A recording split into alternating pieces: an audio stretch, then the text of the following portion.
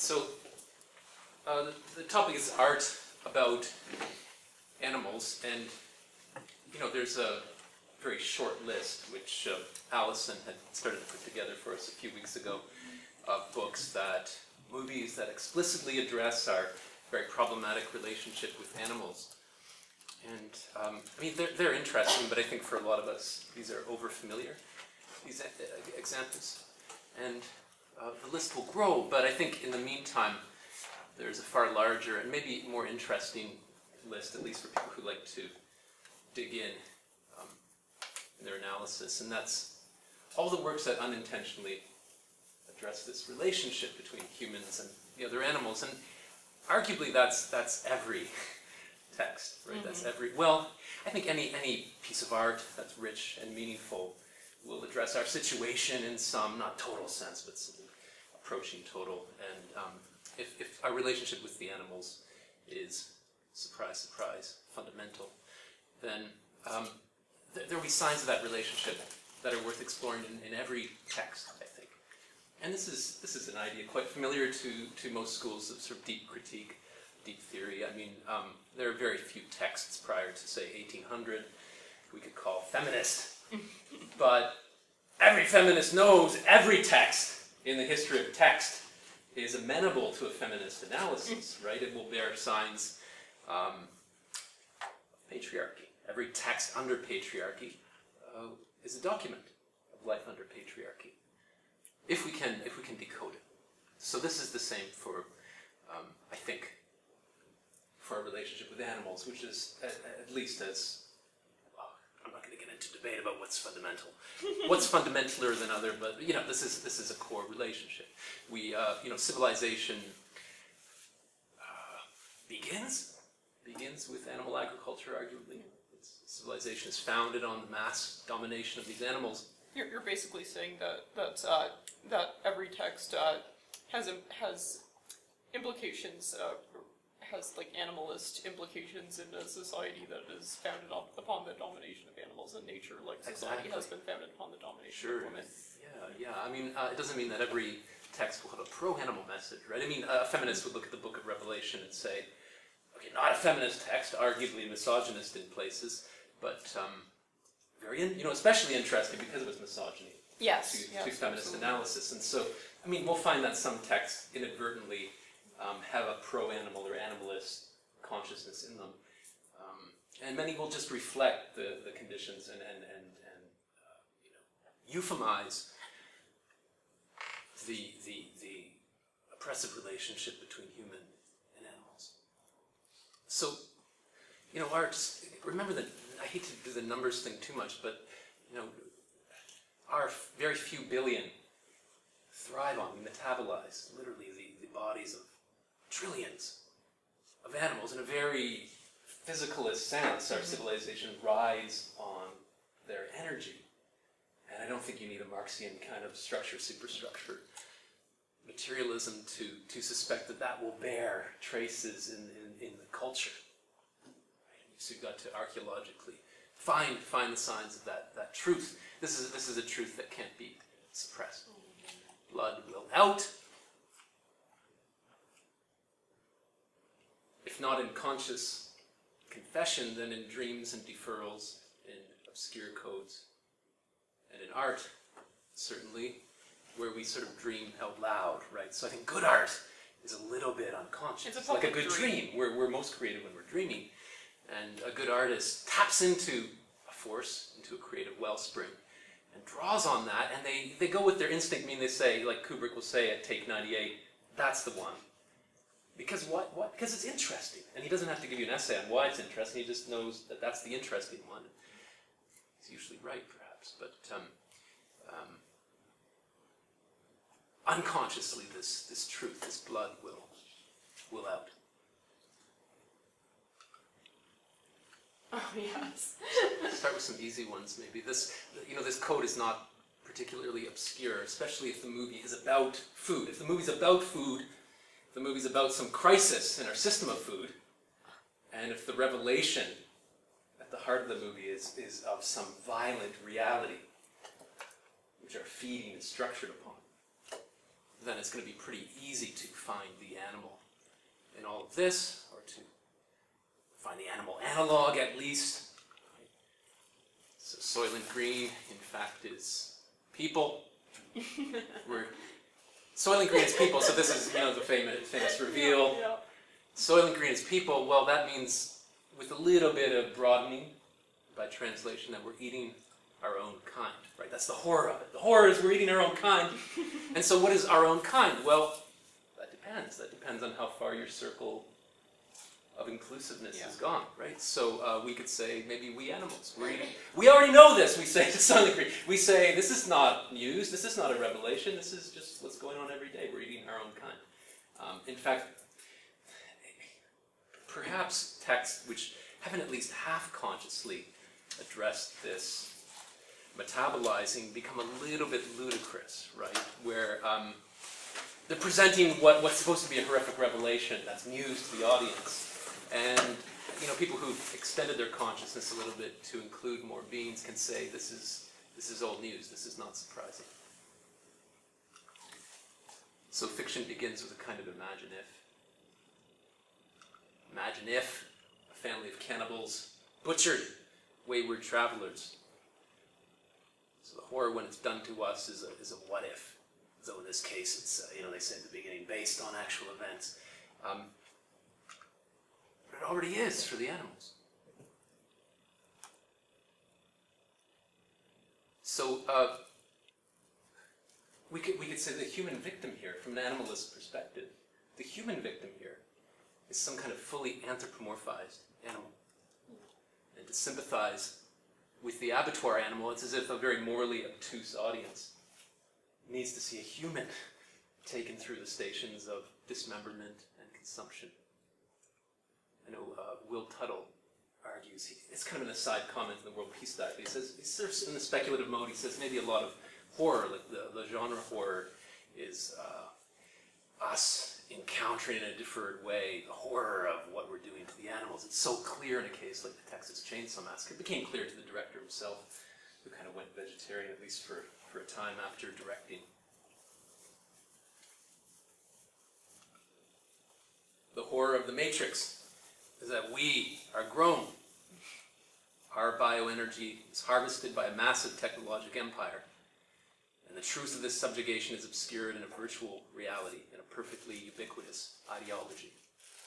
But this again, it's already so. We already know this. Yeah. As long as that we is extended to include the animals, our own kind. So when you give it this metaphoric extension, when you allow the movie this metaphoric extension, it doesn't have to be into animals. It could be into just technological capitalism or AI. I guess in AI it's not a metaphor anymore. But if you allow it this kind of metaphoric extension, then the film becomes prophecy. Not prophecy in predicting a future, right? Good sci-fi is usually in part about the present. And good prophecy is not just about the future. Prophecy is about archetype time. Prophecy is telling us what has always been going on. Yeah. It's like the poetry that Ezra Pound says gives us the news that stays news. News that stays news. And so truthful news would just repeat this revelation. Right? It would, like a warning bell, it would say, the Matrix continues unabated. The headline would say, again, today, like, don't we feel truthful headlines would just kind of say, today again, we killed lots of animals. Should 3 days a week, at least the headline be that?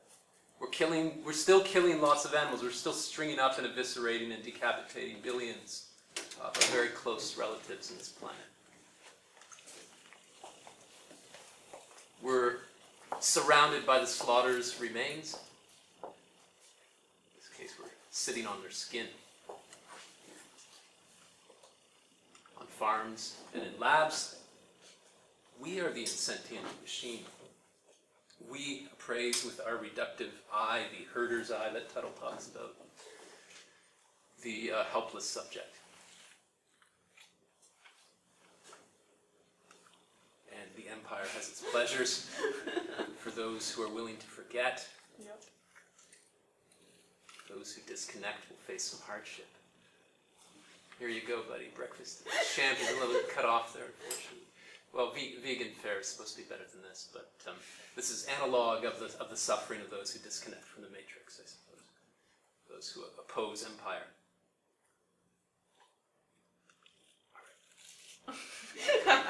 So any film about food, any film that begins on a farm should soon reveal the animal. Now, by the order of edit, of course. Well, Star Wars: The Saga begins in Episode 4, so that I'm not sure we should go by the order of editing exactly to discern what we call the order of myth. By the order of myth, Star Wars begins on a farm. The hero with 1,000 faces is pulled off the farm from his uneasy peace into the world of quest, into the world of wider conflict. Uncle Owen treats the beasts of burden. It's a moisture farm. There are no animals, really. But there are. So we'll find the animal through the beast of burden. Uncle Owen treats them with disdain. He's very uncomfortable with their eruptions of subjectivity. Luke treats them as equals. Luke cares for them. He tends to address them as equals. And through his care for R2, right? He's fiddling with R2, fixing him, he cares about. The quest is revealed. It's through the care for R2, the quest is revealed, the problem at the heart of Empire is revealed. And this quest draws Luke and the droids from the farm. It's a quest that leads to the farm's destruction, not intentionally on Luke's part. Luke can hear this message that R2 brings. And what is the message? Who's the bearer of the message? It's this ethereal feminine force. It's a woman in trouble. That's David Lynch's tagline for Inland Empire. When fans were asking, what are you working on now after Mulholland Drive? He said, well, I'm not going to say anything except it's about a woman in trouble. This was his obsession for his last few movies, I think. But here we have a woman in trouble. The feminine is in trouble. Even if you're uncomfortable with the equation of the feminine and the natural, the fact is art uses it. And so if we're reading that art, we can say that there's some connection here between the feminine and the natural. It was pointed out to me, I can't remember by who. But the natural is also machine. The natural could... That's right, there's... the machines are connected to the natural here, too. I'm trying to make them analog for the natural. Did I just contradict myself? But there are no women in the evil empire here. No women. Yeah. Serving under Darth Vader or the Emperor. Within this droid, trapped within slave economy, is a vital feminine force whose plea is discerned by the one who shows the droid some care. To show the droid care is what releases the awareness of the quest, right? To see the quest is just to listen to that feminine plea.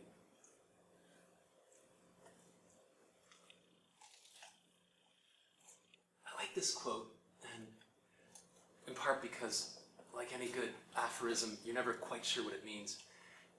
No heroes, only opportunities. But the way I think of it is, and maybe Thomas can fill us in the Q&A, but the way I think of it is what seems like a heroic act is probably the outcome of a long-term preparation for a preparing of the soul and body for that kind of situation. Right? And then the hero says, well, I just did what anyone would have done, but not everyone would have done that. Not everyone was prepared to act in that way when the situation arose.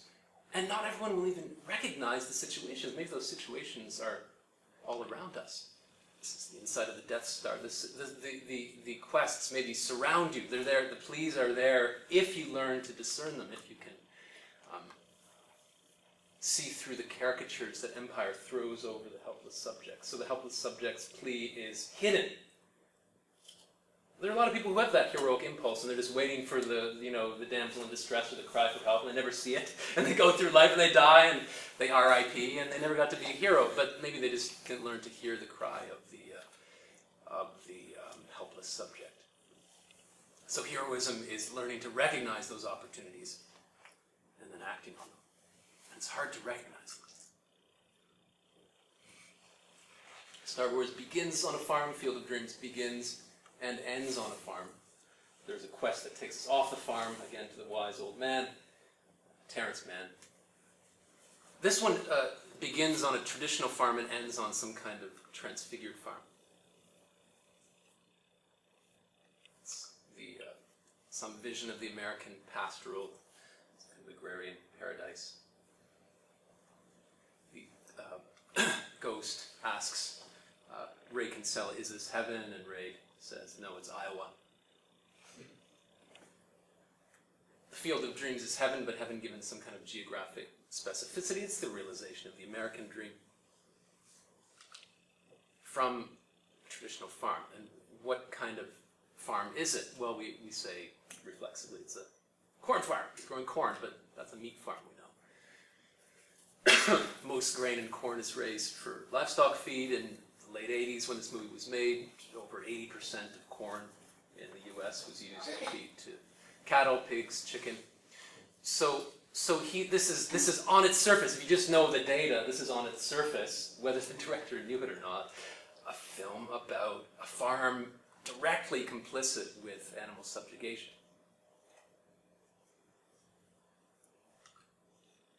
The animal is just off screen. This is Ray wandering in, I think it's the morning after he first hears the voice.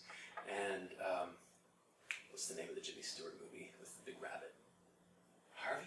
Yeah, Harvey. Yeah, and you know, Jimmy Stewart here is either hearing Harvey or talking about hearing Harvey, and we got the cow just off screen.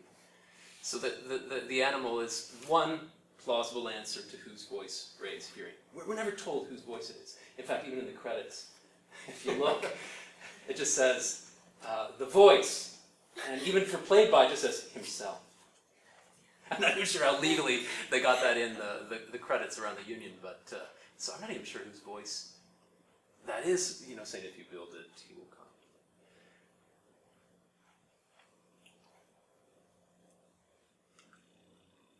This is some kind of, it's a fish out of water story. It's an anomaly in the agrarian. It's at the feed store confessing he's been hearing voices. Hearing voices, Ray's hearing voices. There's Annie confronting the Nazi book burner at the PTA meeting, I think it is. Annie comes from a farming family, but she meets Ray at Berkeley.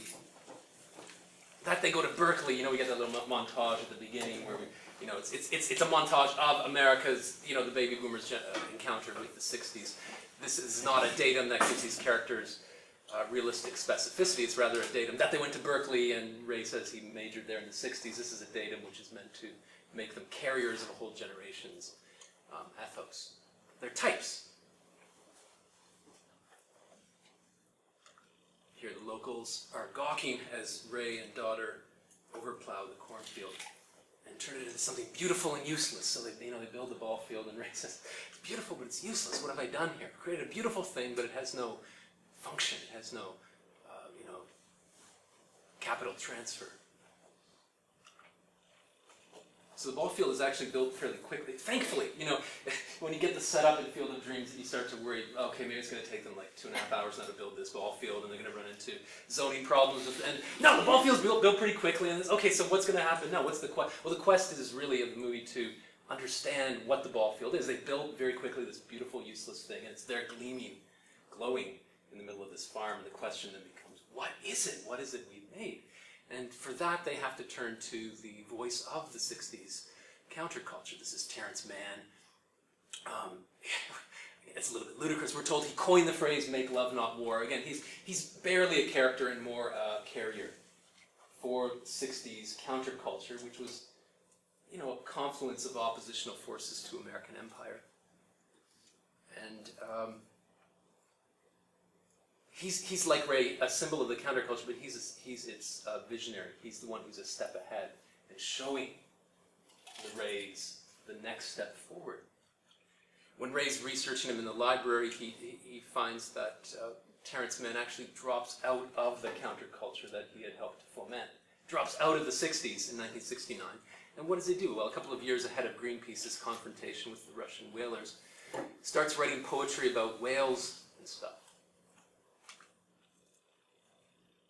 And the way to his apartment in Boston is flanked by old world butcher shops. Ray appears in Boston, and he's surrounded by meat. Carcasses are being carried off the truck into this Jewish butcher shop, and everywhere he goes, he's lost among the butcher shops. And finally, he wanders to this little gas station and pays the gas jockey off, and he says, first door that don't have a chicken in the window is his. So it's this single blue door surrounded left and right by animal carcasses. He's not a vegetarian. He wasn't intended to be. But you know, he orders a hot dog at the ballpark. But symbolically, something's been slipped in here, which is weird. Both farm and daughter are threatened and saved at the same time at the film's close and climax. Very end. Everything comes to a head. The creditors are pushing Ray in the final confrontation, and the child is pushed, you know, inadvertently in the course of that struggle and falls off the bleachers.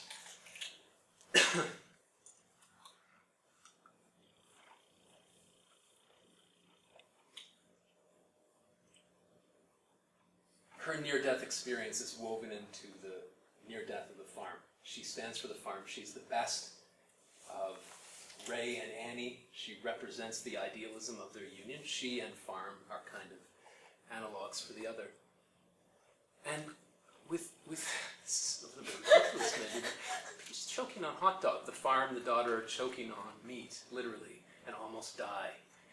And they're saved by this act of medical magic. The magic has crossed the baseline, it's become real, and the sleepy pilgrims are already on their way towards this field of dreams. The field of dreams is the farm transfigured. It's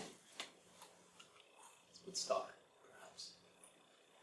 Another gathering of energies opposed to American empire. Woodstock was held on a dairy farm remade, and Max Yasgur, the farm owner, like Ray, is ostracized by his neighbors for his defection. Field of Dreams is farm sanctuary.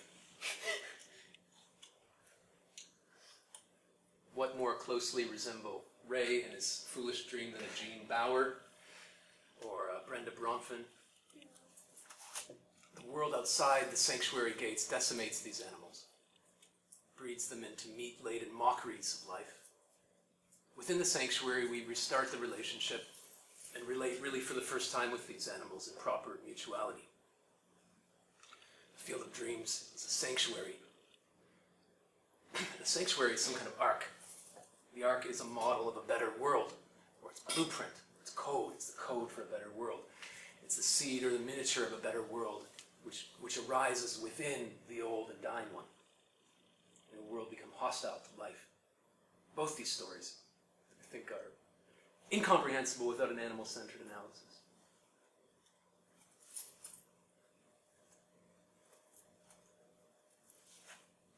Of course, if you want a literal reading of Field of Dreams, the literal is its own kind of absurd. And I say this perhaps defensively, doing these sort of slightly left-of-center readings. We'll see when we get into The Shining, maybe it gets a little bit weirder even. But I mean, if you interpret Field of Dreams literally, the movie becomes absurd, and the interpretation becomes a little bit reflectively absurd, right? The Cantonese title for Field of Dreams, if you translate it back into English, is Imaginary Dead Baseball Players Looking Like Cornfield. That's what it's about, but something's been lost. It's not about. That's the last thing it's about. Right? That's standing for everything else. Contact with the animal world by prophecy. In Field of Dreams, there's an encounter with the numinous at the end of a world or the birth of a new one. This is Field of Dreams, and this is also The Shining. The Shining is the power of prophecy, and it's ambiguous. It's the power that the hotel has. It's the hotel's aura. Spirit realm's power to appear to the prophet, and The Shining is the prophet's own receptive sensitivity. So The Shining is mediumship and the spirit world's own power to shine. The Shining is not just about prophecy. It is prophecy. The Shining is itself a revelatory document, attending to which we can divine the truth of the moon landing, Holocaust, native genocide, the founding of America, and the maze and the Minotaur, this curious Greek myth. Shining is a site where the dead and the living meet, where the past makes itself heard to the living present, and the word it brings is unpleasant. It brings the word murder, read first backwards and then forward, famously. Backward first, into the past, saying, the history of this site is murder. The meaning, the origin of this site you were in is murder. And then forward, a horrific warning, and murder is now upon you. Murder is now returning. So the red rum murder thing is not just, watch out, Danny, you and your mom are about to be killed. It's, murder is the secret origin of this site of prophecy.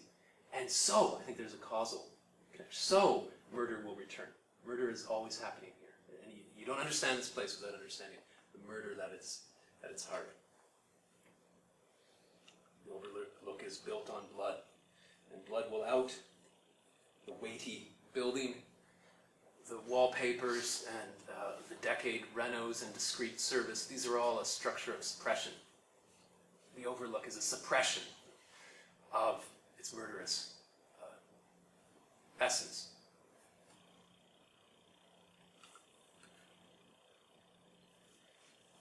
Both the overlook and the temple of Apollo at Delphi are sites of prophecy set in the mountains, both, and this is key, both constructed on a culture-founding act of violence.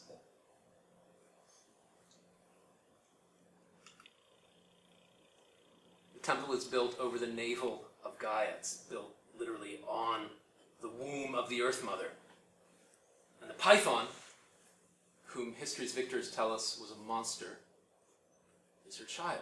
Apollo enters the site and slays the python, slays the guardian of Gaia, the child of Gaia, at the center of the world, renames the site, and rises to prominence as supreme god of light and reason to the Greeks, by whose lucid eye nature is comprehended and mastered. Sky god who stands serene and star-like at the apex of technology's trajectory. Again, Kubrick tells us that civilization begins with the murder of an animal. The metabolized animal is here literally, almost, by a huge jump cut, maybe, the energy we ride into heaven on.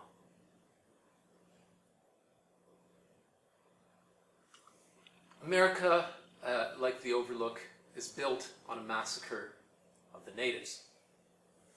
Natives that include hundreds of millions of buffalo, beaver, billions of passenger pigeons, which I don't know by Linnaeus if they're doves, but archetypally these are doves. We slaughtered billions, flocks of billions of passenger pigeons within a few decades as food for slaves primarily.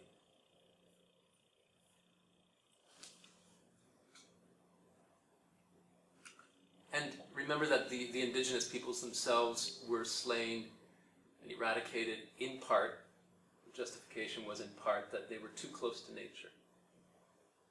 That they were like the animals. They hadn't, Locke's formulation hadn't properly mixed their labor with the land. And so it could be cleared like trees and animals. This is not obscure. The truth of this is plain to see on the American flag. This is, the first North American flag, which is a corporate logo, and which is riddled, surrounded by the corpses of all the animals that North America is founded upon.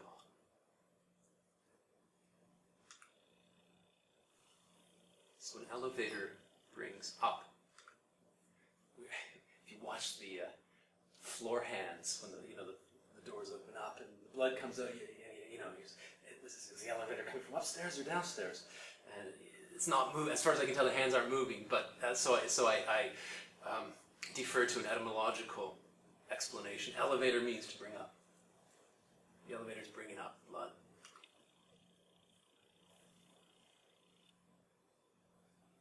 There's a corpse in the basement, like every haunted house. There's a corpse in the basement, and you can freeze it, you can drain it. But the blood will out. The blood is the truth of the situation, and it's incorruptible. The Delphic Sibyl prophesied by inhaling fumes through a fissure in the temple's foundation. By legend, this was fumes from the rotting corpse of a slain python. There's a corpse at the core of the overlook too. Now this is not in a basement, this is on the, I guess, the second floor in room 237 or 221, I think it is in King's version. There's a murdered woman at the core. Room 237 is the core of the overlook. There's a murdered woman there, moldering and rotting. And Jack enters her sight, like an Apollo. He's a writer. He's a writer figure, which is an Apollonian type. And he's surrounded, like the priest, the mediating priest at the Temple of Apollo, he's surrounded by female sibyls or, Danny, he's a child who's not yet disconnected from the feminine. He's close to his mother. So this Apollonian writer type, he's a confused Apollonian, I think, and he's not in touch with the voices. He hears them too, like a good prophet, but he can't manage them. He never makes friends with them, really. They're always menacing. Well, so Jack enters the lair of this woman who at first is emerging from the bathing water. She's the resplendent feminine. And then she morphs into the cackling caricature of a witch. This scene is very, it almost seems heavy-handed when the witch is coming, POV towards the camera. And it's horrifying, of course, but one almost laughs and says, this is just stock witch characters. A particularly horrifying example. Oh, this is just a cackling witch. You can almost hear Kubrick off camera saying, "No, more like a cackling witch. Just be a cackling witch from children's fables." What is the witch? The witch is the empowered feminine that Apollo slew, and it's now awakened and it's haunting him. It's mocking him, and it's implicating him. I think he's guilty, implicating him in a crime. At the heart of this place, reminding him of something maybe he already knows in his nightmares. So I agree with Jay Weidner that there's something going on in this film with Apollo 11. He thinks the film is consciously Kubrick's attempt to code in a message about the moon landings, the Apollo 11 mission. I think there's something going on here with Apollo 11, but Apollo 11 was itself about something. The moon landing, the Apollo flights were themselves about Apollo. The moon mission was the culmination, our most potent symbol. Maybe the most potent one we'll have here at the end of the world. Let's start drawing up the score a little bit. And it's this culmination of the Apollonian dream, the rationalist, not nature hating, but maybe nature escaping trajectory. The Shining isn't just about prophecy. The Shining isn't just a prophetic document. The Shining is the God of prophecy. Shining is the splendor of an appearing Apollo, this most ideal of gods. What would Apollo look like? Well, if you're casting Star Trek in 1970, he's a tall, handsome Hollywood actor who, by filmic technique, is made to look 15 feet tall. The Enterprise crew's 6 feet.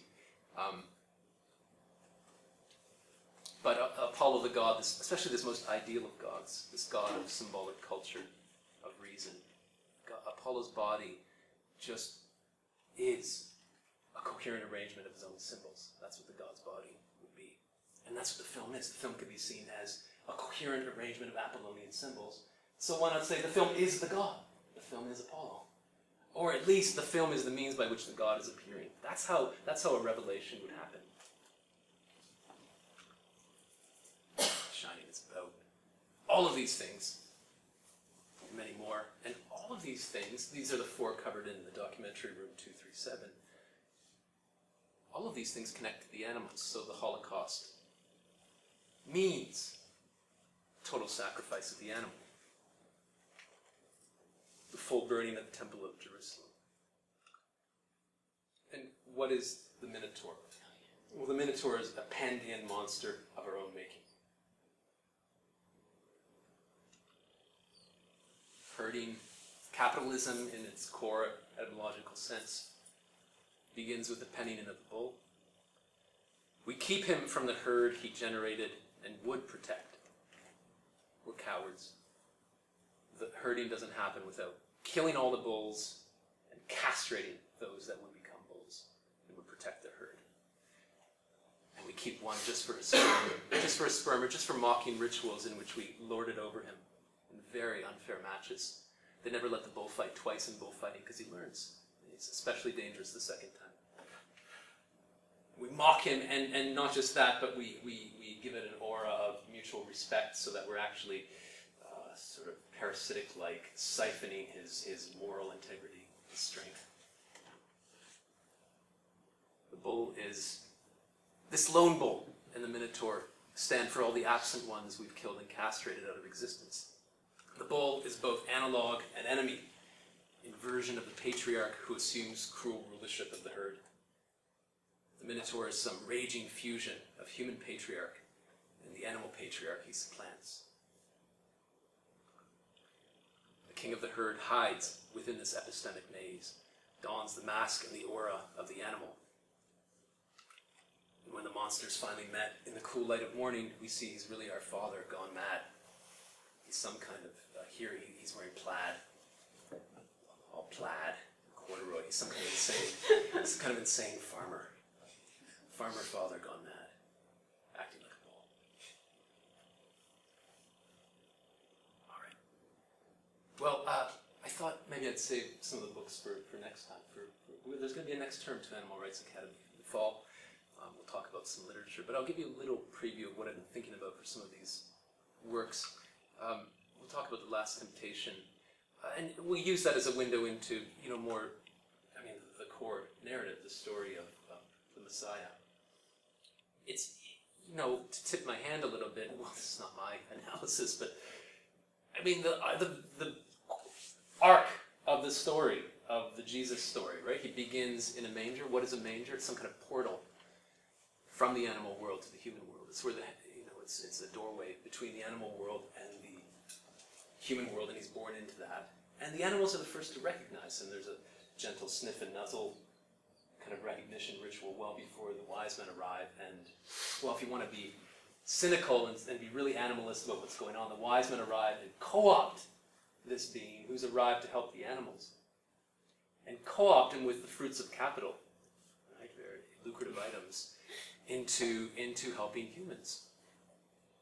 Who has he come to save? This is a question that comes up weirdly in the Kazantzakis. Who is he here to save? I'm not sure Kazantzakis was conscious of it, but Jesus keeps asking that, and it's like literally corpses of animals appear before him. When he's going into the desert in the temptation sequence, he kind of yells at God. He says, I'm coming here to the desert because I'm sick of signs and portents and mixed messages and deferrals and symbols. I want you just to give me the unalloyed truth. And a paragraph later, he comes upon the bloated, split corpse of the sacrificial goat who's been herded, stoned from village to village to bear all the sins of the humans. This is his son. He recognizes this is his son. He's just asked for the pure truth of what his mission is. And of course, the reader says, oh, goat! Symbol for what's about to happen to him. Your mission, Jesus, is to die yourself and become the son. Of course, that's part of what's going on. But maybe this is his literal answer. Here, you want a mission? Look at what they did to this innocent being. And Jesus even speaks to the dead goat. He says, you, like all animals, were pure and innocent, and man, the coward, murdered you. But he doesn't recognize that maybe this is his mission, to help the animals. But at the end of his life, maybe inchoately, a little bit confusedly, he comes to a realization. He's killed for charging the slaughterhouse, attacking the slaughterhouse. Right? This is the straw that breaks the back of the local powers that be. And the local powers that be, the temple priests are there at the pleasure of the Romans, probably. Jesus attacks the mafia-run slaughterhouse. Mafia in the sense of organized crime. Every slaughterhouse is organized crime. But this is one controlled by the Roman Empire. Organized crime on an empiric scale. So that arc is there in the core story in Kazantzakis. If you go with that hypothesis, that not that Jesus came to rescue the animals from humans, though in part that's it. But he's a universal savior which includes all species. And the mission mistranslated, right? In theory of messiahship, when you ask about the missing years, for me the most plausible interpretation of what's going on is there's some kind of epistemic fog. And he doesn't know from birth who he is. He's got to figure it out, and it's difficult. He's been inserted among the humans, and he's got to figure out what his mission is. This is like Moses, who's born among the ruling classes, and could very easily have lived among them and interpreted his mission on earth to rule with the Egyptian highest of the high.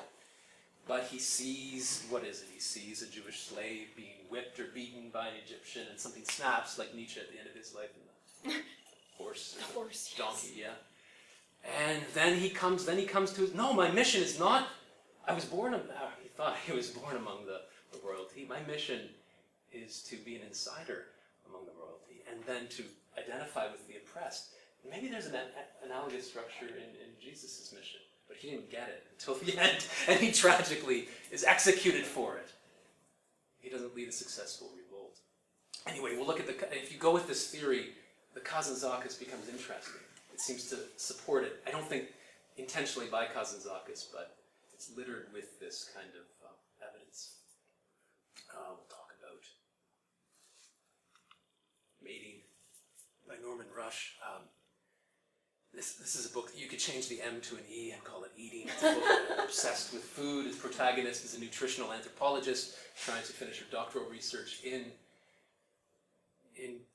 sub-Saharan Africa. She's gone to study the original eating patterns of the Bushmen. What is it that humans, the earth human, ate originally? This is the core question of her research. And the whole book's like her research trip. It's a depiction of a new Eden, and the question of what Eden will eat becomes key by the end of the book. And it splits into a debate between whether the slaughtered wildebeest will flow through yearly through Eden or not. Will the new Eden's economy integrate with the old African one? And we'll talk about American pastoral.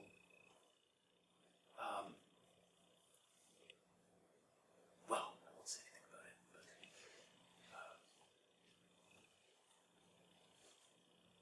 there's a father-daughter battle at the heart of this, or relationship at least, an antagonism. Daughter initiated, perhaps, and the father is a second-generation animal worker. He comes from the tanneries and gloveries of Newark. He trades in animal skins, and his daughter rebels and identifies with that countercultural spirit of the 60s and ends up Jane. So this is a book which on its surface has a battle between the old world cow killers, leather workers, and a daughter who's furious and rejects that wholesale.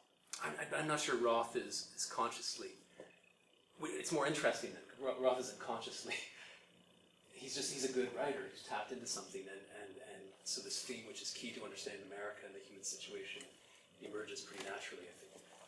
But that's next term at Animal Rights Academy.